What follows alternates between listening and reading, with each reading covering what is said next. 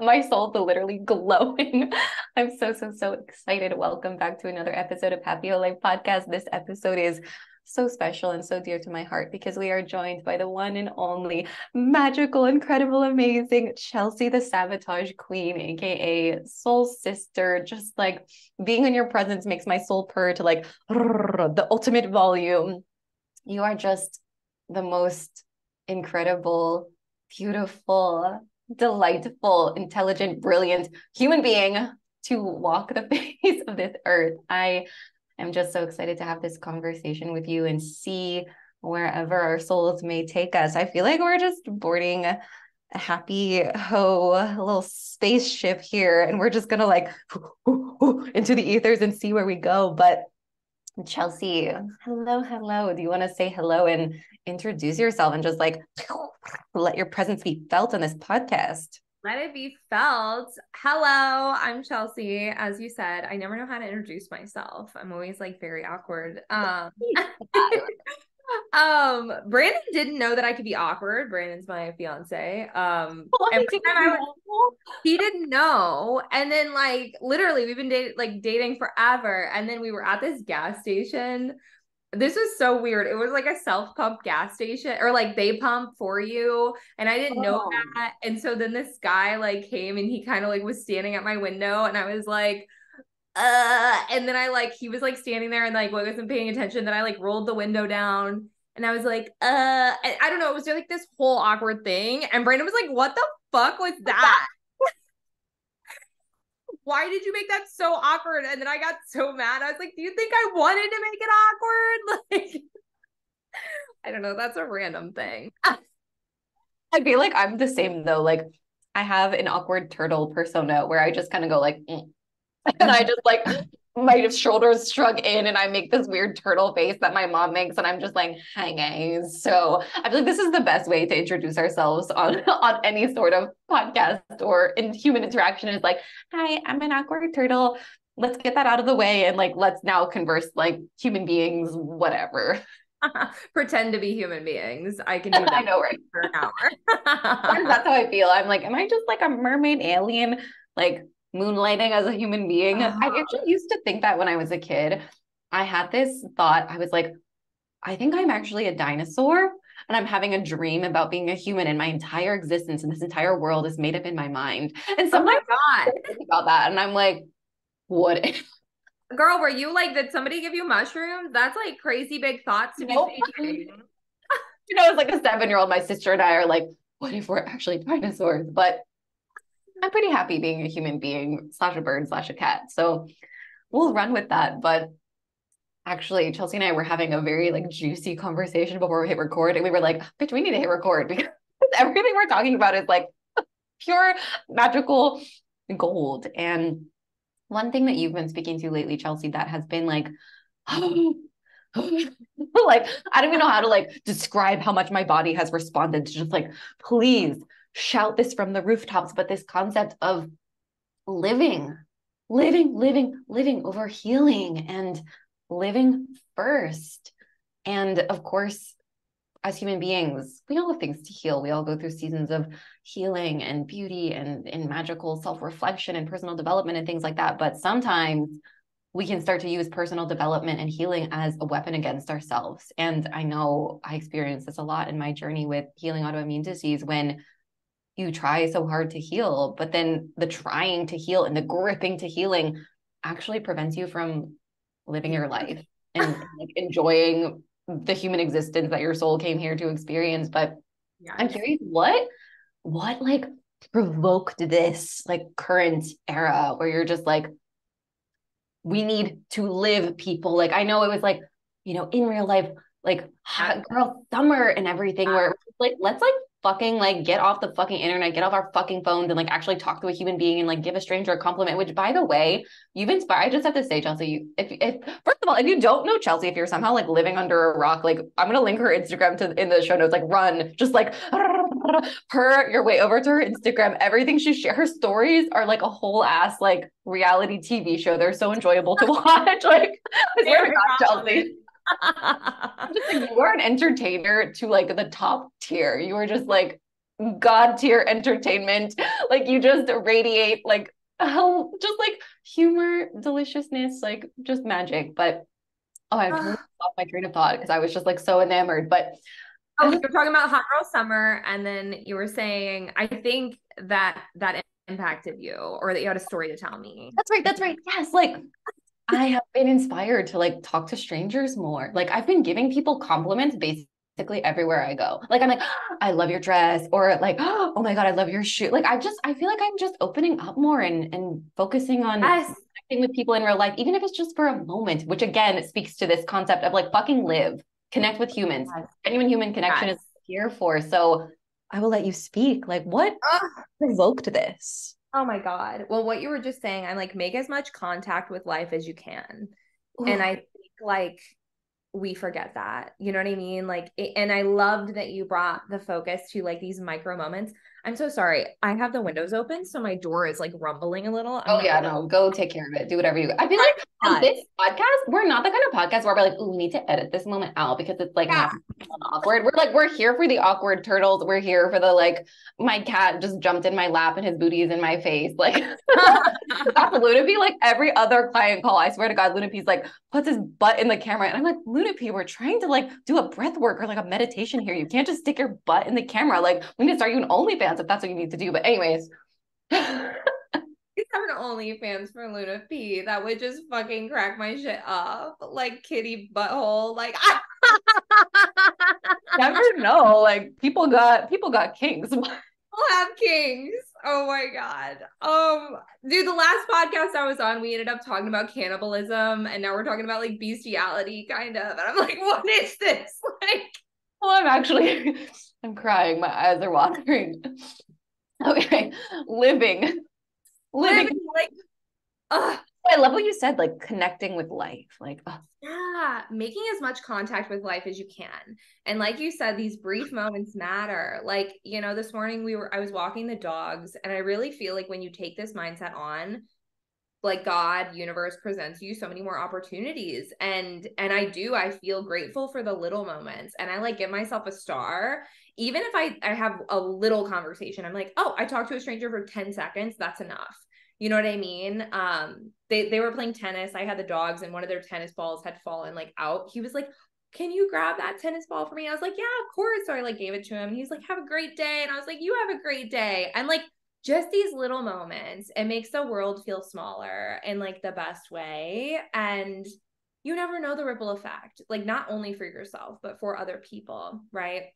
Um, fuck, we need to live. Like it's sad to me a little bit that this concept is such a breath of fresh air for people, because it's like, how far have we fallen like from Eden? You know what I mean? That like the concept of actually living is like fucking water in the middle of the desert. Like it's sad, it's scary, but like I'm glad that it's arriving. I've seen other people talking about it. It's like it just burst through me, Michelle. I don't know. Like you kind of asked like what's been leading to this moment. I'm like my whole fucking life. Like and I feel like I didn't see it. Do you know what I mean? Like I've been in personal development since I was like 10 or 11 years old. And I used to say that with such like proud peacock energy, like puffing my chest up and being like, I've been in the industry since I was 10. And now I'm like, holy fuck, I've been in personal development since I was a child, and I would not wish it on my worst fucking enemy. Like the shit, like the healing shit, like gave me trauma. Like personal development gave me trauma. And I know that sounds heavy handed, but I'm like, it's fucking true. It made my OCD worse. Like it had me psychoanalyzing every little thing that I did, every thought that I had. Am I manifesting this? Am I attracting this? Like, am I a bad person? It had me as a child holding off in my room, journaling, trying to do the turnaround or tapping to get rid of an emotion. And I'm not like shitting, like I love tapping, you know what I mean? Like I love these things, but it's like I just don't think it was what a child needs or what I needed. Like I needed life, I needed a hug, I needed just like, you know what I mean? And like experience life and like touch nature. Yeah, like a child should not be thinking like, did I manifest this sickness at like 12? Like, how did I manifest this pink eye? And then looking at like that fucking, I can't remember what's the book that like gives you can know your life. yes, All of the yes, physical. all I actually got that book when I first started healing autoimmune disease. And for a time, it was healing. But it's yes, like we have to be so discerning of like at what point does it stop being healing yes. and start being detrimental? And I feel like it's like that like line to walk, or even like, for example, I love that you mentioned tapping, because it's like I love EFT tapping. I do tapping all the time. And sometimes it's like this feeling of like, oh, I'm feeling anxiety, I should tap on it. And it's like, or I could just like fucking go about my day. Like I don't, it's not always like we're having this emotion and it needs to be resolved, or it needs to be felt, or it needs to be processed. Sometimes it's just like go hug a tree and like sit by a river, and like maybe you'll feel less anxious because you're remembering that you're a part of nature. Like I feel like it's using the tools that we learn with sacred discernment to know when is this actually healing for me versus when is this bringing me further away from myself? Because once healing starts to bring you further away from yourself, it's like, it's not fucking healing anymore. It's not. It's something else. It's something fucking else. And I think we can be so. I was just on a podcast with Hannah Kovoy. Is that how you say her last name? And we were talking about, she's amazing.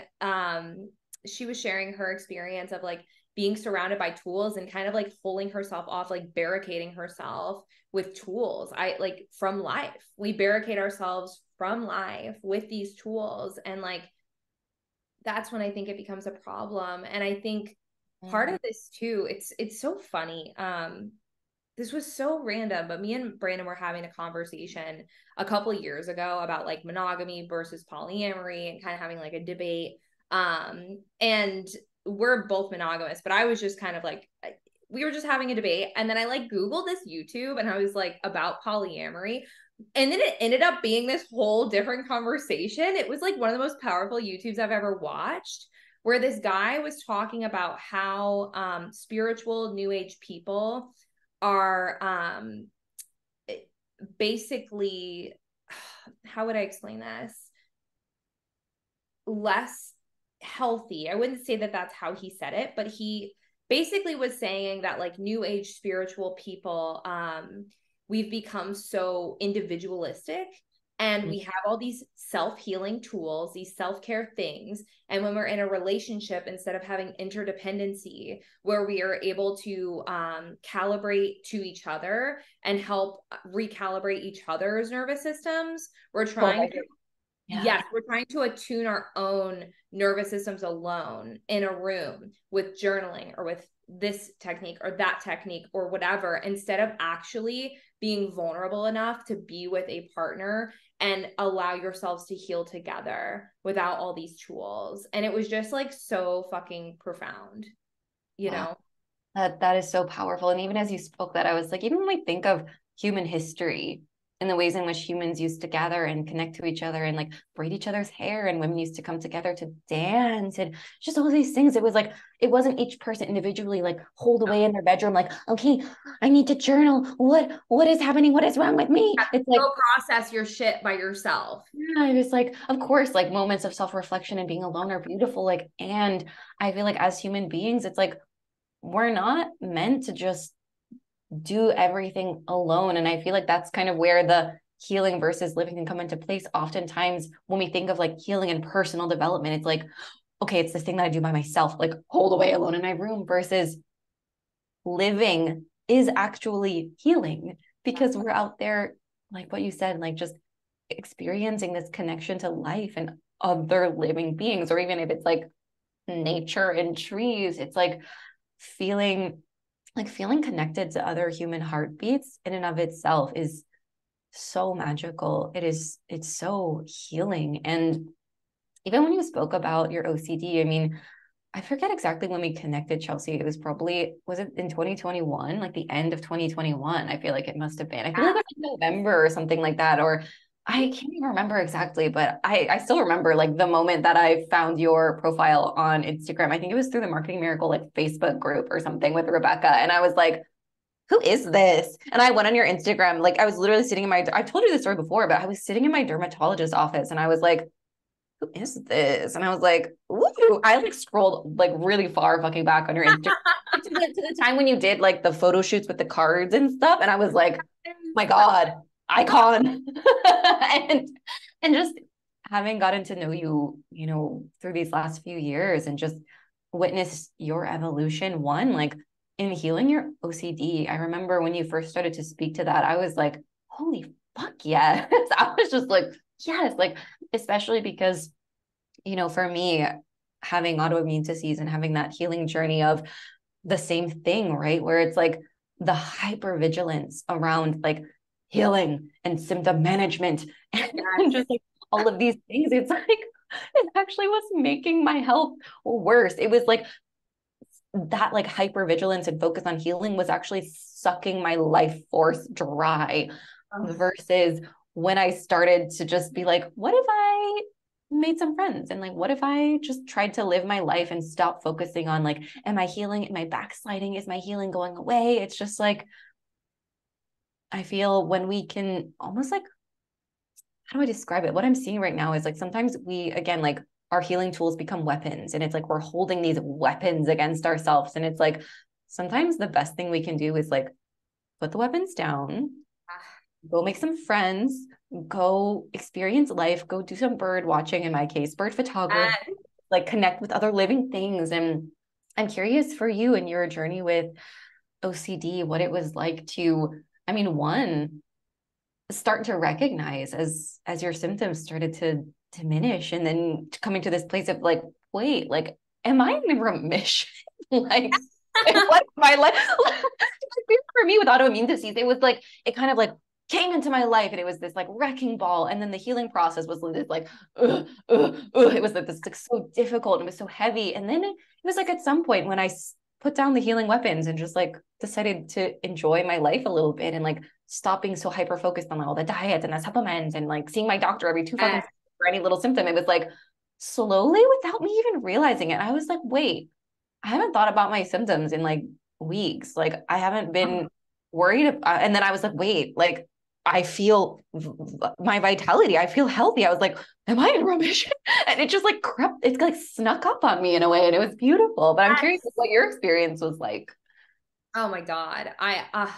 It brought me to my knees, like the beginning of the remission. I was like brought to my knees like every day, just little baby moments. As you know, and your story is so fucking beautiful. And I love how our journeys have like paralleled a lot. Hello, yeah. But it just brought me to my knees. Like every time that I would realize that I wasn't obsessing or ruminating on something, I was just staring into space or just living or just actually like enjoying a moment with someone and not ruminating at the same time. And I'm just present. And it's just like, oh my God, like life has never been so sweet. Like, what the fuck? Is this what people experience without OCD? I'm like, this is fucking sick. Like, you know, it's like, oh, it's just like being reborn, you know? I mean, still, I have moments where I'm like, holy shit, I'm just being, you know, and I'll have flickers of little OCD things, but it's Don't make it mean something. yes, it's nothing like it was. Like, it's just nothing like it was. And I'm able to be present. And I think that is the biggest thing. And it's just so funny how all the dominoes have fallen to where now I'm, you know, talking about what I am talking about because I don't feel like I could have until I got to this place, you know? No, just hearing you say that out loud, Chelsea, like my whole being is just like overflowing with happiness for you. One, because like I really understand what that's like to just like have those moments when you're like, I can exist and I can just live. And there's not this like cloud over my mind or this like heaviness like on my shoulders or in my heart. And you're just like, it really does bring you to your knees. It like reminds you to take a breath and just be like, wow, I'm here and life is really fucking good. I just get to be here. And I love that you mentioned that. I feel like we have really had a lot of parallels in our souls' journeys and even in our healing, but also in our businesses. And I would love to get your thoughts and your soul musings around even applying this concept of living over healing to entrepreneurship and business. Showing up on the Instagram and all these things because I feel like it's the same concept fucking applies so deeply to entrepreneurs and business, as well as also not being afraid to shift and let yourself evolve. Because I feel like both of us, like Chelsea and I have been in a mastermind, Rebecca's mastermind together for a while now. And it's just been so beautiful to witness us kind of like traverse really similar landscapes within like, ooh, what are we doing in our businesses? And hi, baby. Making some noise. I fucking completely agree. Like, and it's been so cool because Michelle has gone first a lot of the times, and then I'm like in it, and I'm like, oh, she just went through this. Like, I guess I can make it out the other side alive in one piece because she did it. And I'm like, fuck, you know? And I'm sorry that you had to go first so many times because shit. I feel like you've gone first too. I just feel like it's so, I mean, this is the gift of fucking living over healing is like, here we are just like having this beautiful conversation and reflecting about our journeys and just the healing that's happened, not through us being like, okay, like, what are you healing through and how can I like take the nutrients? It's more just like, I'm going to witness you do your thing and we're going to be friends and we're going to talk and we're going to play and we're going to have conversations, but it's not always about like, okay, let's like fix the thing or like find the problem, right? Because I know for me, and this also speaks to for people, if you grew up in an environment where you're used to chaos and just always having to overthink everything and overanalyze everything because that's what would keep you safe. It's oftentimes as adults, we carry that same conditioning into our businesses where it's like, we look for problems and fires that don't fucking exist because we are more accustomed to living in the chaos. And sometimes it's like, okay, like if you find yourself ruminating on all the problems in your business or the things that are going wrong on your Instagram or whatever, it's like pause and be like, wait, what if I just like took myself out on a solo date and like enjoyed my day and like fucked off my business and didn't even think about it and then came back tomorrow? It's like you'd be surprised how often you're like, oh, maybe there's not a problem and I was just looking for problems. But yes. What if like what's actually happening? I feel like what if there isn't a fucking problem and oh my God, I had a way to say it that I was like, this is good. And now it popped out of my head. Everything you're saying is a big fat yes to me. I'm just like, you know, we drive ourselves nuts. I feel like it's one of the biggest sabotage, like sneaky sabotage, insidious sabotage things is like you're saying, cultivating chaos where there is none. And like, oh, there's a fire, or I need to go find a fire and I need to figure out how to put it out. And it's like, whoa, nothing is happening. There's actually no problem. Like, if you just get back to like, I used to say, and this was like a play off of Stephen Pressfield's words, but it was like, sit down, shut the fuck up, and do your work. Like, create your art. Your work is your art. Sit down, shut the fuck up, do your fucking work. Like, I don't care about all that other crazy shit. Like, we can talk about that later. But get your work done. And there's no discipline, I feel like a lot of times. We have no, yes. I think for the feminine, there's a lot in the coaching and healing industry of there's no discipline mentally and emotionally. We kind of let our crazy, like not craziness, but like problem creating monsters just go buck wild. And then we're like, oh, and I have to heal this wound and that thing before I can show up and be visible online because of something that happened a million years ago. And it's valid, right? But it's also like, okay, I get it. You're scared. Everyone's fucking scared. So just tip your toe in and see that you don't die. And then we'll do it again and we'll do it again. And the wounds can come with you, but stop fix the wound before you live your life, because that I'm not here for. And I won't stand by why people waste their lives away. I just won't. It's too short. I've seen it firsthand. Like, I'm a no for that. I'm a yes for living, you know? My whole body was just like, I just got so many chills. Like, yes, it's like I feel your soul, Chelsea. It's like you are just a stand for I will not watch as human beings suffer when they don't need to suffer. I will not stand for people to make themselves miserable when there's joy and delight and happiness. Like literally, like you just have to reorient yourself like 2 degrees this way. Like it's not even like it has to be a big thing. Again, it's not like you have to like overcome all these hurdles to finally stop healing. It's just like, no, just one day wake up and just like titrate the safety to do something different. Whether that's like you said, do the one post on social media and be like, even though I got bullied as a child and showing up feels really fucking scary because I'm scared strangers on the internet are going to tear me apart for my appearance or what I have to say or whatever it is. It's like, yes, like you could spend 2 years with your therapist healing with that or working with a coach healing with that. And it's like, of course, like fucking applaud that. Like, yes, like heal. Yes, yes, yes, heal. And it's the idea that you have to put your life on pause while you heal. And it's like, no, no, no. They can coexist. You can heal and live at the same time. Yes, and you don't have to wait for this perfectly regulated nervous system to live your life. Actually living your life is going to help you regulate your fucking nervous system. But I think we coddle ourselves a little bit in our nervous systems, and we're like, I'm not going to do anything that like jolts me at all. And it's like, well, that's not the solution in my opinion. You know, people ask like, how'd you get so expressed? Like it wasn't sitting around waiting to be perfectly regulated and unafraid and all this shit, you know, like that's a lie. And I think we have to be a little more trusting. We have to be the parents who are willing to let their kids fall and cut up their knees learning to ride a bike. You can't be like, I can never get a bruise or a wound or a skin knee or bleed a little bit. Like you just can't do that. That's not living. That's making sure you don't get hurt. That's not living. There's a big distinction. There's a big difference, you know. I remember hearing a podcast about OCD, and he was like, there's the people who are afraid of falling, you know, or getting hurt. What did he say? There's the people who are afraid of tripping, so they just lay on the ground. Love that. Oh my God. I was like, oh my God, that's me. And I was like, well, I can't do that anymore. I don't want to just lay on the ground my whole fucking life. Like you can ensure that you're not going to fall, but what the fuck is that? You're not a worm. Like get the fuck up. Like come on. You're not. Fuck. Oh my God. Oh, my eyes are watering again. Yes. You are not a fucking worm. Get the fuck up.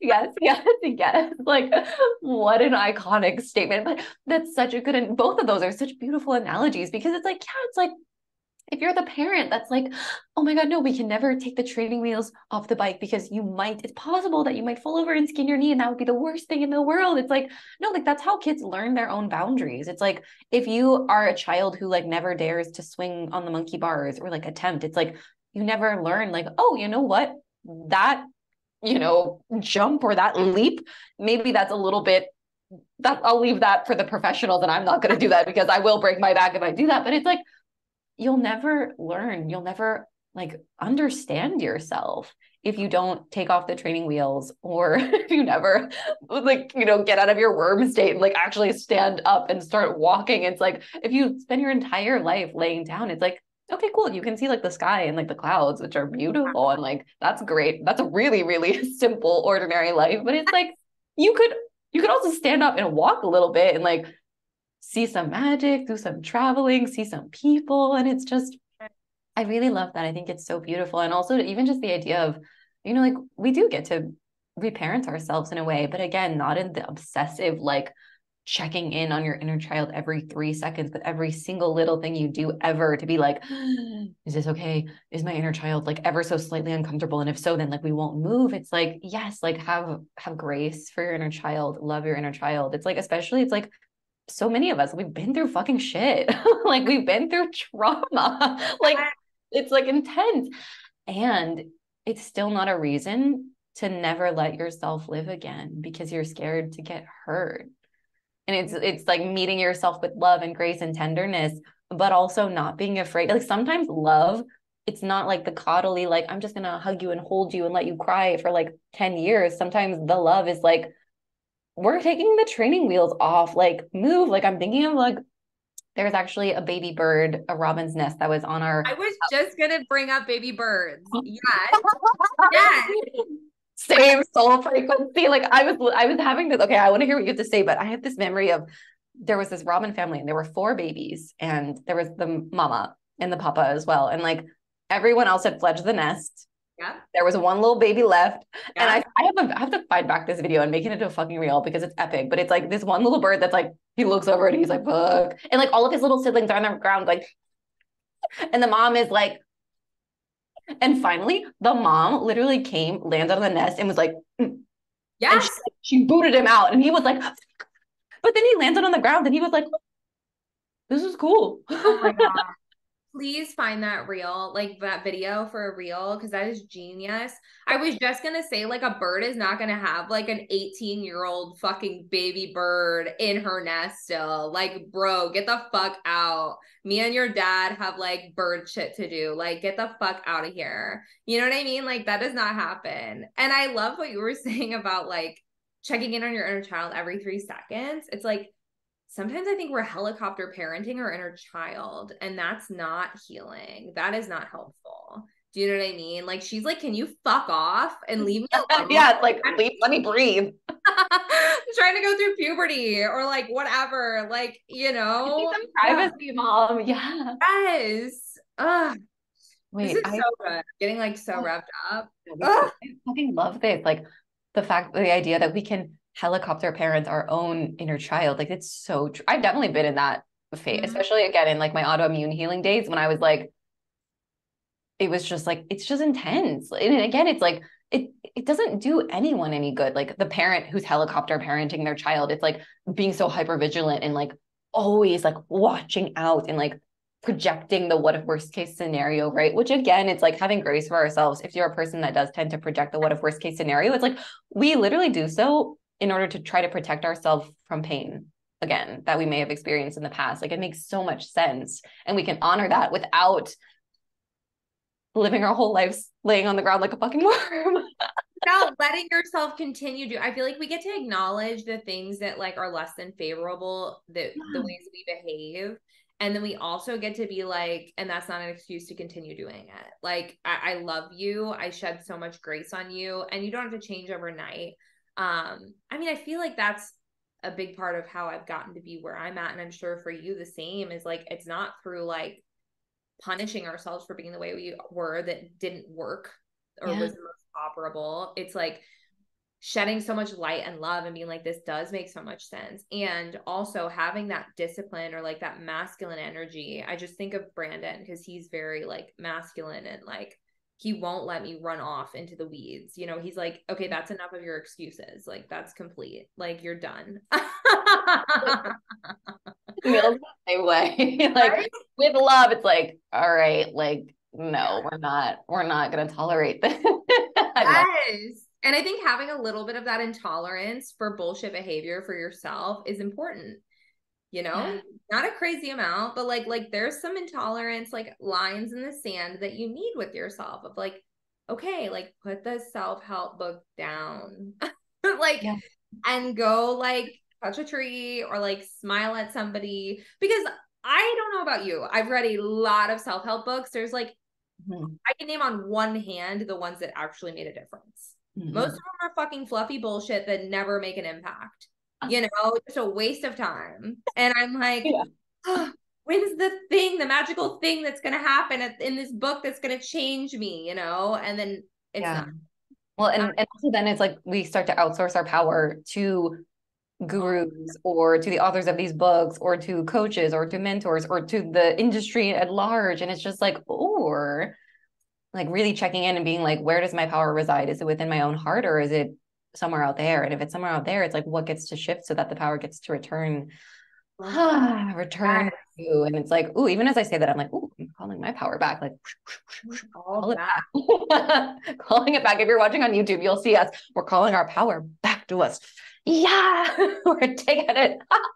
I feel like this should be like a practice, like this hand motion of like extend your arms out wide and then grip and then pull your power back to you. I feel like we're like channeling some embodiment practice right now.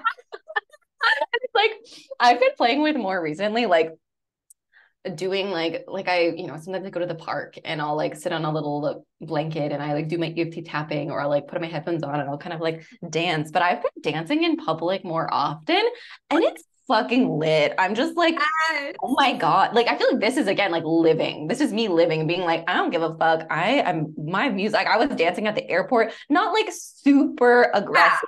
Although probably next time that's my goal is to just be like, fuck it. Like I want to spread the joy and the life to the people around me, even if they think I'm weird. It doesn't matter. Like, it doesn't matter. That's my favorite thing to do is like, when me and Brandon go to Target, and we're walking around and then grabbing one of like the big bouncy balls and like we throw it to each other through the aisles and stuff and just like grab the hula hoops and hula hoop and stuff and like, you know, people around and we're just like living our lives, you know? But it's like, it spreads the joy. I mean, occasionally people are like, ew, what are those people doing? And it's like, I hope the joy reaches your soul. But it's like, a lot of times it like inspires people. Like they giggle and they're like, look at those adults playing. That's cute. And it's like, can we normalize adults playing? Like, I want to play on fucking playgrounds. Like oftentimes when you walk by a playground and it's like children from like, 3 to 9 only. And you're like, can I pass as a 9-year-old? And Neil's like, no, babe, I'm sorry, you can't. Right? It's like, why though? We had that in Mexico. There was a game room and they were like, sorry, it's 17 and under. I guess because there were some drunk Americans that came and were like crazy rowdy and they were like, okay, but why? Yeah. Like I want to play in the game room.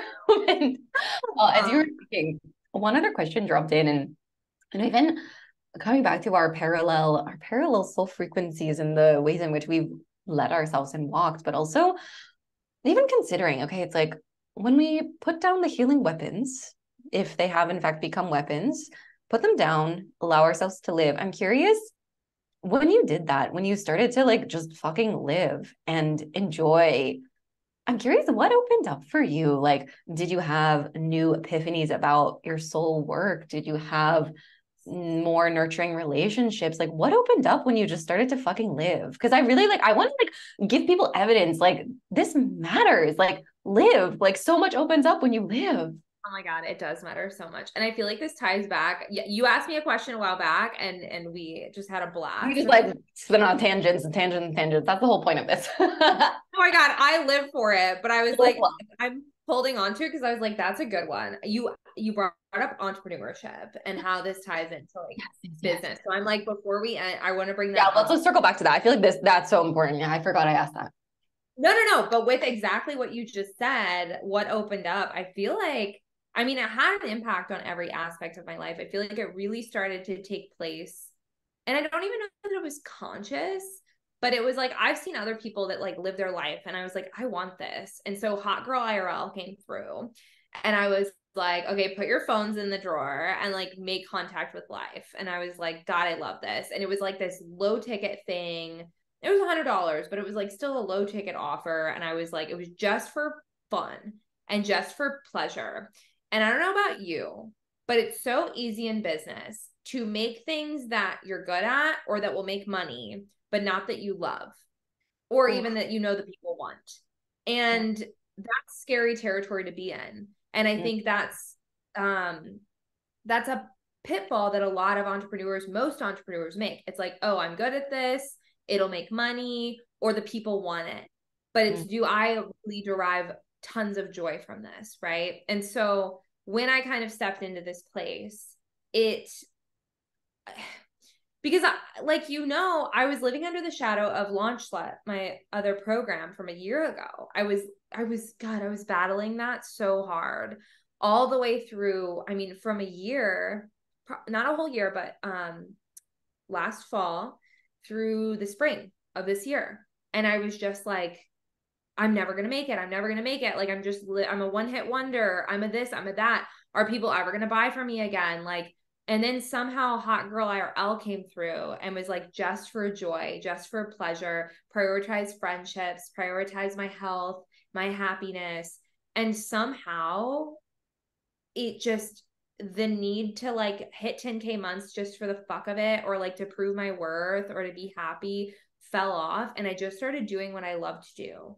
And I was like, started making bracelets and I started like doing Hot Girl IRL, meeting with friends, going to yoga, going for walks, like just having pleasure in my life and not giving a fuck about like business or money, like really for a whole season, you know? And I feel like that gave me so much creative space where I was able to really recalibrate myself and the stories in my head to like what actually makes me happy and what do I really want to do. And I've gotten to a place where I'm like, I don't care about this luxury apartment. I want a part-time job at like Barnes and Noble, not for the money, but the money's great. Like I want to just have fun. Like I don't even give a shit. I want to right? I want to make bracelets for like $20. I want these offers. Like, I want these little baby offers. I have another brand coming through, and it's just created so much space for creative liberation. And I think that's what so many entrepreneurs are starving for, because we get pigeonholed into like what makes money, what we think people want from us. And then it's no better than a 9 to 5, except you're the one making yourself miserable. That's terrible. And then we're like, well, I fucking hate this. I see so many entrepreneurs are like, what the fuck? This sucks. This is not what I wanted. And I'm like, yeah, you're not doing what you love, you know? And to really give yourself that space, I get it. Like, that's not easy. And I was lucky that, like, honestly, I don't even know how I was able to survive Brandon big time, like financially. And I don't know how, like, money was still coming through, but it was. And I was just able to be like, okay, you know? And I think we need that as creatives. I think when our art is our livelihood, we have to be really careful. And we have to like really protect that at all costs. And if that means having a part-time job or something, I think that's more important than weaponizing your art against yourself, because that is going to lead you to burnout and misery quicker than anything else, you know? Yes, I know this so intimately. I feel like my whole soul just like melted the whole time you were speaking, Chelsea, because I feel like it's just so monumentally important, because it is so true that so many entrepreneurs, it's like they start a business because they're like, I want to do my soul work. But then somehow the soul work starts to get a bit twisted. And whether it's like the hyper focus on money and ever growing and ever expanding, which of course is just a toxic part of our industry, right? That we get to acknowledge like this, like what is even with like a 10K month? It's like when you think about it, it's like a 10, if you're making 10K months, one, it's like thinking about how much are you spending? Like, what is your profit margin? You know, I feel like people get so lost and like everyone else is making 10K months. And it's like, but people are over there thinking like, oh my God, but it's like, well, you don't actually know. Like maybe they have $5,000 of expenses and they're only pocketing $5,000, which is still like amazing. But it's like, sometimes we can get hijacked by like the shiny object syndrome of like, oh, the money, oh, the fame, oh, the whatever. But it's like, if you have to sell your soul as a result of getting those things, it's like, is it worth it? And the same thing, it's like, if you're the one that's making yourself miserable at your own business, it's like, something ain't right here. Like, I don't think anyone's like, I want to be an entrepreneur so I can make myself miserable. It's like, Yes. I don't think that's it. Like a cuckold. We cuckold ourselves, and it's like, it's not the vibe. And I feel like it does a number on our self-trust and our self-worth and our relationship to self, you know, and that's scary. It's damaging. And so we have to be able to somehow create a space where we have creative freedom. And I know that's not easy. You know what I mean? Like, it's not easy to be able to be like, what do I really want to do beneath it all? You know, not what's going to make money or make people happy. Like, what am I really actually craving? And that can take a minute to meditate on. And it doesn't mean you have to stop selling all of your offers right away. Do you know what I mean? Like, Yeah, it's not like quit everything all at once and just go work at whatever, but it's like, no, I think even you speaking to the fact that it can be really scary. Like even for me, like earlier this year, it was back in January when I was living alone in Mexico, and I was just like, I think I need to pause. Like I started to recognize, like I feel like my business is bringing me further away from myself, and I was like, I don't think my soul is purring as much. Like I don't feel the delight that I used to feel in my business, and I was like, am I really going to continue to walk on a path that is like dimming the of my soul?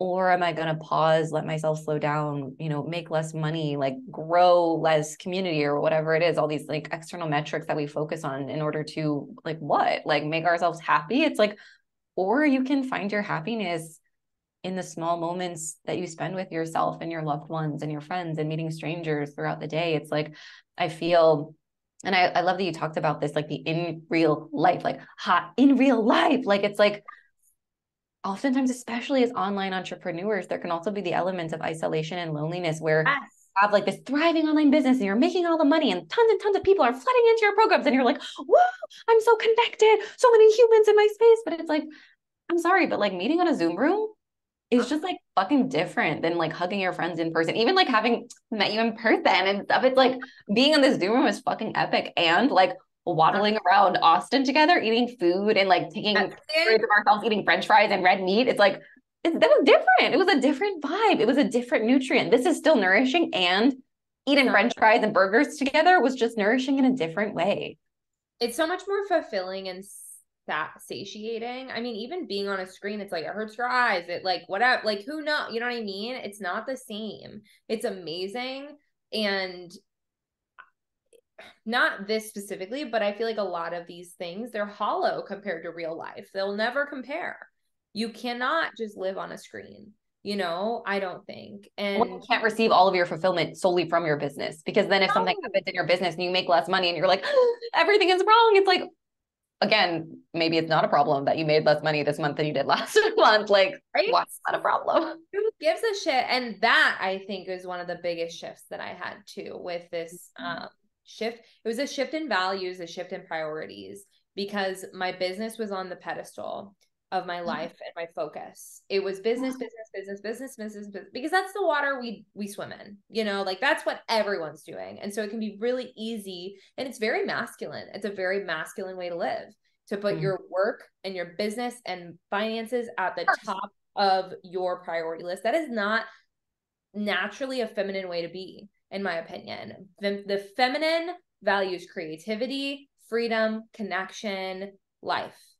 Masculine values work, productivity, whatever, right? That's just true. And I don't think most feminine beings are meant to have work as the sole focus of their life. Now, I'm not saying certain people, and there's certain times of our lives where it is important to put it first, right? Like I did need to build what I've built now, and I'm glad that I did. Well, you know what I mean? My business was a priority for a while, but it's the fact that I never like allowed it to kind of sink down on my pyramid of priorities and like kind of be like, huh, maybe I'm going to let bird watching actually be at the top of the pyramid for a season. Right. And it's like, again, even the idea that we go in seasons, like there might be seasons where your business is closer to the top of your priorities. But if you never, ever spend time to be like, is there another priority that wants my love and attention that would nourish my soul? It's like, that's where we start to get into trouble. Yes. And allowing that cyclical flow. And sometimes you will just be in your masculine. So that I'm not judging that at all, because I've done it and it was so important.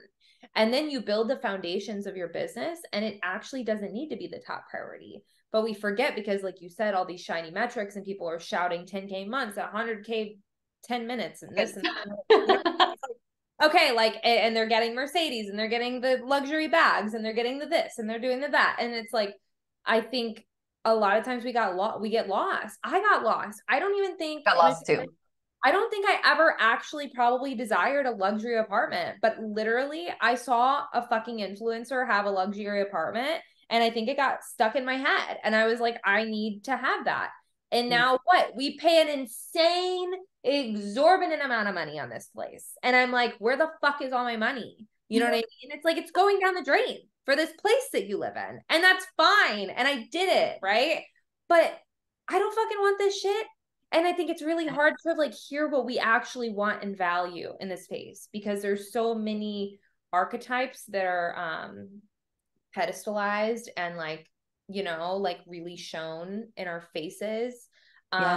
We're like, I guess I want a luxury bag and a luxury apartment and a this and a that and $100 million month. Like, I guess that matters most to me. And it's like, then we burn out and we're like, fuck, I don't even care about this. I want a fucking garden and I want to hug someone and I want chickens. Like, it's like, well, where the fuck did that come from? Like, you know, and I think muting people, unfollowing people, all of that's important. I showed you that post that I have that's like, I don't even follow, and you taught me this. I don't even listen or keep up with like my favorite friends, my favorite coaches' content most of the time, because it dilutes my channel, my flow, my psyche, and I'm fragile and I'm sensitive and it matters. And then I get to choose like, oh, I want to go look at Michelle's stuff or Rebecca's stuff or whatever. Thank you for that, because you were the one that like really brought that up, you and Rebecca both. And I was like, wait, I can mute you guys even though I love you. I'm like, oh, we won't take offense at all. It doesn't matter. It's like, yes. I love that you brought that up because it is like sometimes it can bring up like the sisterhood wounds of like, oh my God, they're gonna get offended and they're not gonna like me and they're gonna think I hate them. And it's like, why do we go to that place? Why is it a bad thing to like protect your own channel and your own energy? Like, why is that? Why it like I'm the same way. Like I actively choose like for my friends, my people, because there are certain people I'm like, I want to know what you're up to. I want to know your stories. I want to see your posts. Like, but I will go to your page when I want to, and I'll like be like, and I'll like receive the dose of like Chelsea medicine and be like, wee, oh my God, that I was love amazing. it because you like blow me up. It's like, just from time to time, I'll get these like Michelle love explosions in my feed. And I'm just like, ah! It's like even better, honestly, because I know you're intentionally going to enjoy what I have to offer. You're not just Unconsciously like yes, scroll yes, like unconsciously just letting it like pour into your fucking psyche. It's like you're just like intentionally like, I want to read this, Yeah, we're not meant to fucking watch a million people shit every fucking day anyway, either. So much consuming, so much under producing, creating, it's like, ugh. I don't want to know what everyone in my industry is doing. Fuck that shit. Because if I'm knowing what everyone else is doing, I know that I'm not doing anything, and then I'm going to feel like shit.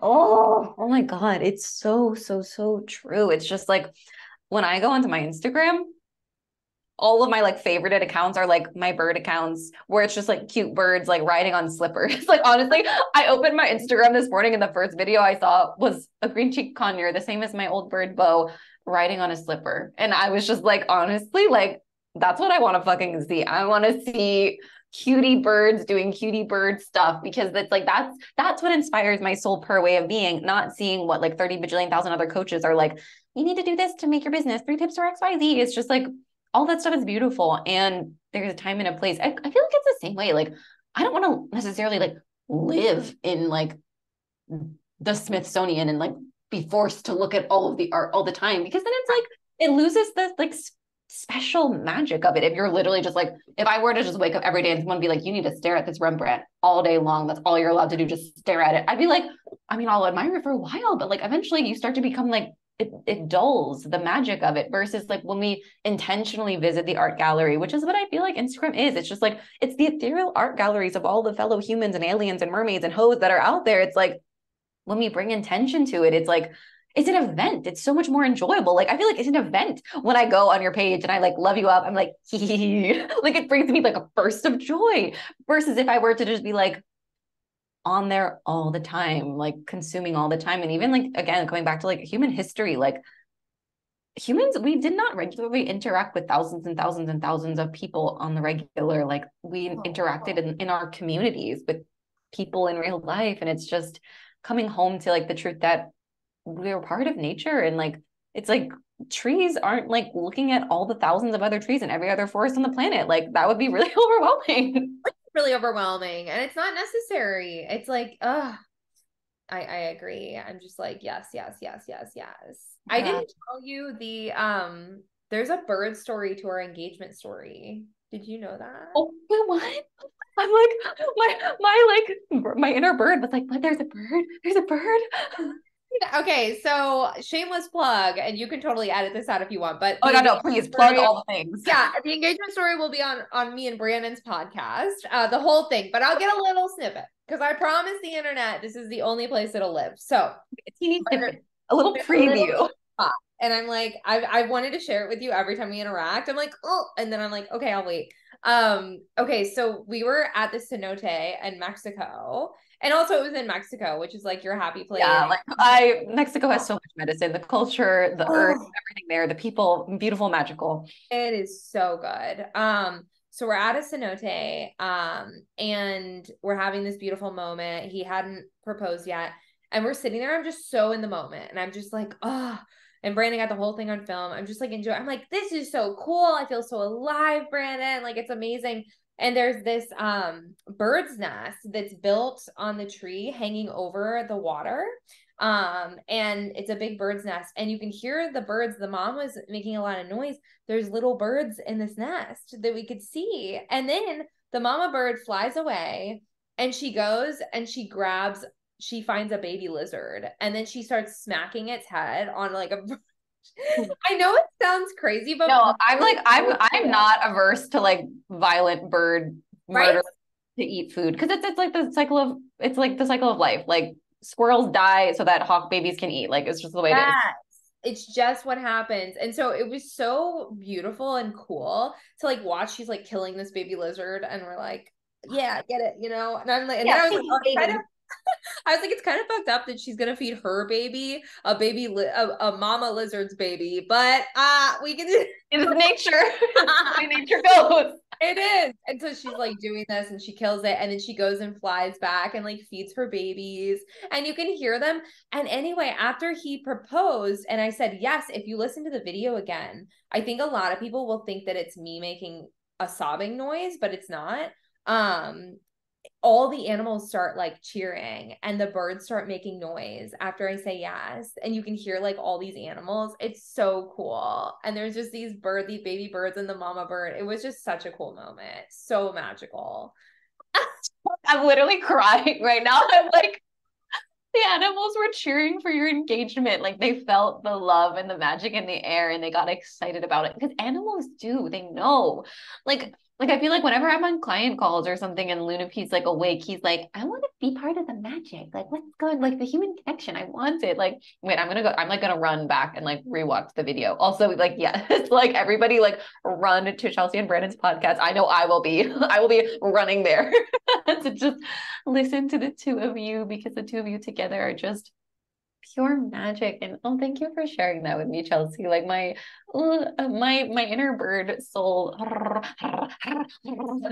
bird that actually the last thing I'll just mention for those of you that are watching on YouTube, you'll get to see my bracelet. If you're not, then you can find it on Instagram. But Chelsea actually brought beads to our recent retreat, and I made a bracelet that says happy ho, but it also says soul purr.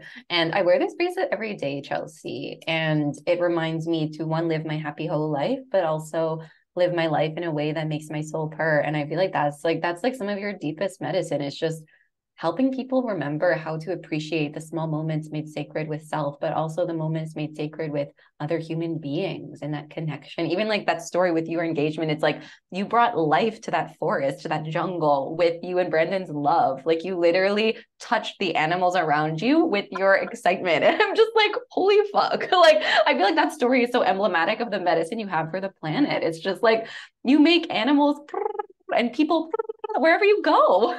That's just like who you are. Okay. And very, very last quick story that I'll tell. I think I told you this on the mastermind call, and then we will close out with magical celebrations. But for those of you that don't know, Chelsea and I went jet skiing together in Austin after the retreat that we went on. And I was like jet skiing first, and I was kind of like, I've only jet skied once when I was like a baby, like a child. And I was like, I'm nervous. And like, can I do this? Like, can I go faster? And like, Chelsea was encouraging me. And then we switched and Chelsea was driving for a while. And she was just like, all right, like, I'm going to show you like how we jet ski. And like, this bitch went off. Like, she was like, full speed, circle torpedoes. And I was like holding on, like screaming in joy and delight at the top of my lungs. I was like, like I feel like I came so alive. And then we switched back, and then I was like, fuck, I'm gonna do Fuck circle. yeah.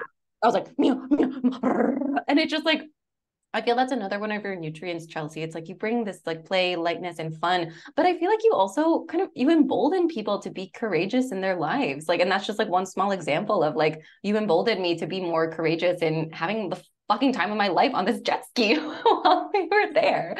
And so I just want to reflect to you just the absolute medicine and magic that you bring not only to my life, but to everyone that's going to listen to this podcast and all the beautiful souls that you touch via the online realms, but also in real life realms. I just cherish you, and it's been such a gift to have you here. And for any like last threads or anything else that wants to come through for you before we close out and tell everyone where to find you if they somehow don't know already. Oh my God, after you dumped all that love on me, I'm supposed to speak. Like, I'm like comatose from love. I'm just like, thank you. I love you. I witnessed your projector self just pouring, just outpouring. So like you are just such a beautiful soul. And like being reflected by you is truly one of the treasures of life. Like genuinely. So I love comatose. Like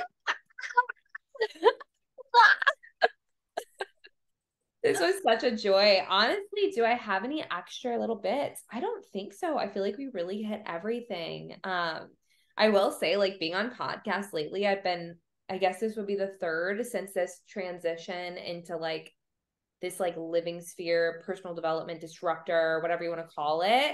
Like being on podcasts has been so much more enjoyable. Because I just feel like I'm like in my element, speaking to what I actually want to talk about. And before, we've talked about this in the calls with Rebecca. I was just like half an inch off. I And feel like I was the exact same though. It was like just like a it's few degrees. it's just like a ringing in your ear. It's like you're doing like what you think is right, but it's a fucking ringing in your ear and it's kind of driving you crazy. But you're getting all the positive feedback that like, oh, Yes. you're so good at this. And you're like, I am. But just Yeah. because you're something doesn't mean that you have to make it your business.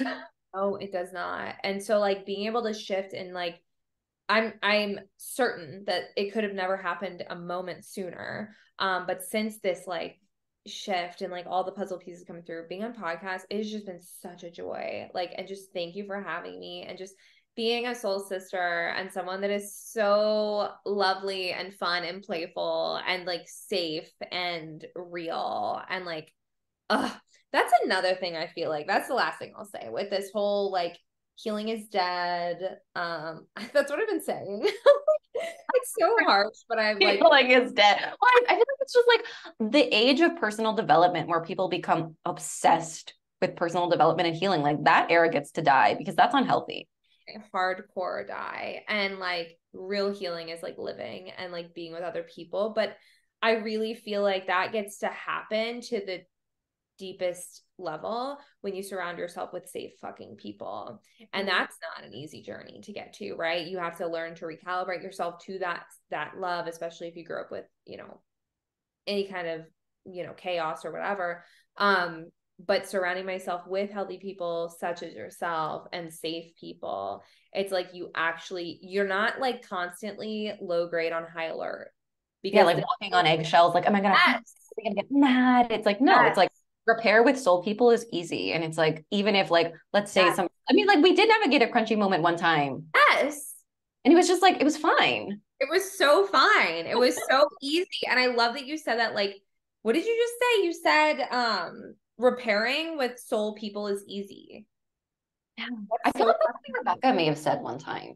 mm, I feel like Rebecca like maybe said that about like coaching containers or something along those lines, but it's so true. It's like inevitably when you're in close intimate relations with people, I mean, like even Neil and I have tiffs sometimes where we're like, but it's like yeah. repair is easy because we fucking love each other and there's like a depth of love there that even when like little frictiony moments or like little like oh that hurt moments happen, it's like you can voice them, you can be seen, you can be heard, you feel safe to bring things forward. And like you said, it's not an easy journey. One, to like open yourself up to receive like that unconditional love from another person when it actually feels safer to be like, oh, maybe I'd rather be friends with a person that maybe like could just like drop me at any second because that's chaotic. And it's like, no.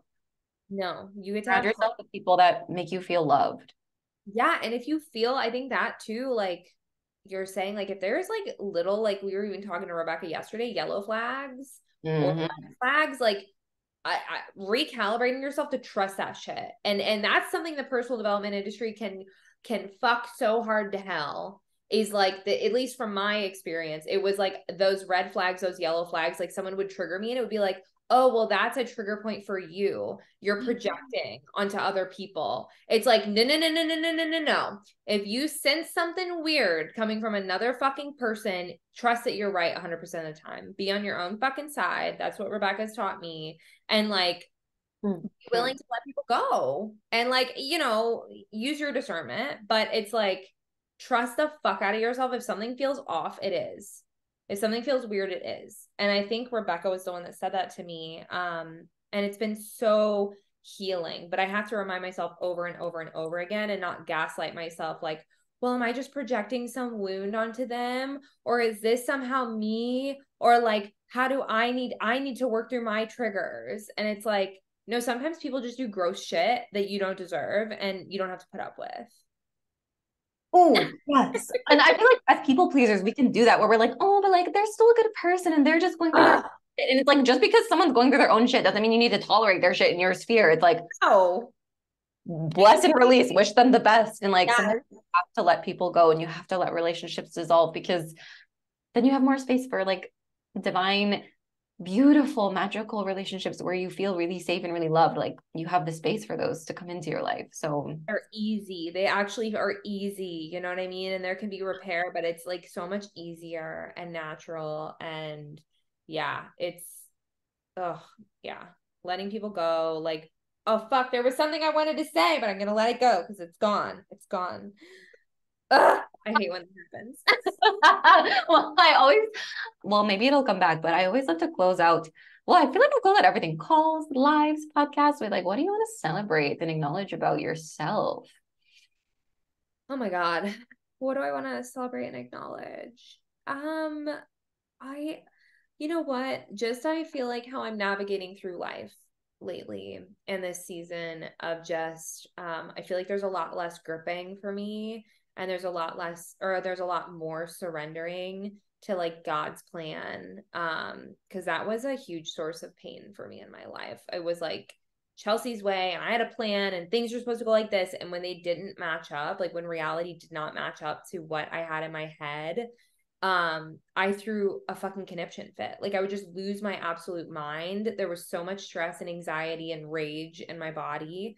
And now being able to like really like let go and trust that even if it doesn't look the way I think it should, or it looks like a problem, or it shouldn't have gone this way, it's like God has a plan, and really like softening into that. It's been so incredible. You know, even looking at condos and stuff, it's like I want to live in this condo, and then it's like, oh, they don't want large dogs, and it's like a month before our lease is up, and I can hear old threads of Chelsea being like, well, we're gonna make it work anyway, like, you know what I mean? And it's like, no, like they're like, if not this, then there's something better. Like we will get exactly what we're meant to get. And I think that little survival Chelsea, which I think I've told you about, it's like I gotta get mine, I gotta make sure, and like, you know what I mean? Like I gotta get taken care of and make sure that I'm taken care of, and then it all work, like, and just being able to like let that go and just like soften. That's been like something I'm really proud of.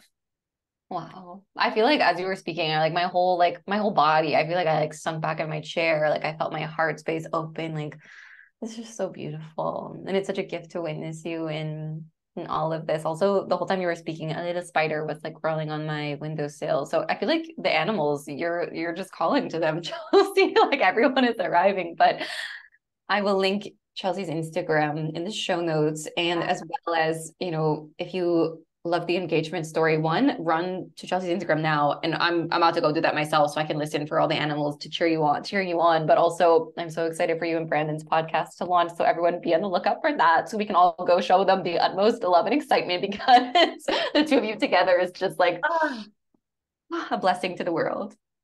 Amazing. Wait, do you have anything that you're celebrating yourself for? I know we're going over, but I want to know. You, I'm celebrating myself. I very similar for navigating a lot of really big life transitions with a lot of grace and a lot of magic. And at the time this episode is coming out, probably I will have not shared some of those things yet, but Yeah. they will be shared soon. And I'm really excited. So I'm celebrating myself for being willing to slow down and soften and sink into the gift of my own grace. That's what I'm celebrating. Thank you for asking that question, Chelsea. I receive. And for anyone that's listening, feel free to DM us and tell us what you are celebrating. And as always, feel free to screenshot and like tag us and be like, bitches, I was listening to your episode and it rocked my world. Or any takeaways you have. All right, loves. We'll see you in the next episode. Bye.